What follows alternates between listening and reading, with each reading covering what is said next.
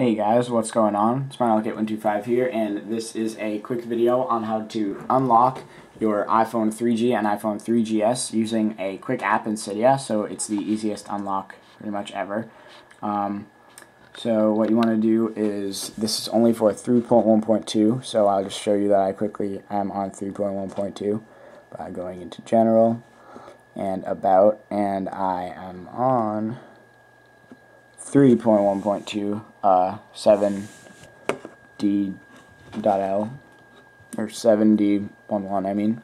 So what you want to do is go to your Cydia, and once that is up and running, you actually want to add a source for this. So you want to go to Manage and Sources, and then normally you'd have to edit ad, but I actually already have it. It's called Black Rain. You can see that up there at the top, Black Rain. Just enter that source. I'll have obviously the link or the source in the description.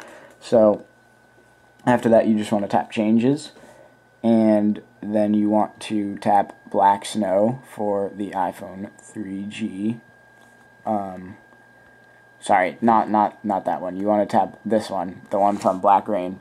I guess you could use the Be Your iPhone repo one. This repo is really good. It has like a lot of different stuff, but just to be sure, I'll use this one. And then you just want to install it like any normal app, and your iPhone 3G or 3GS will be jailbroken.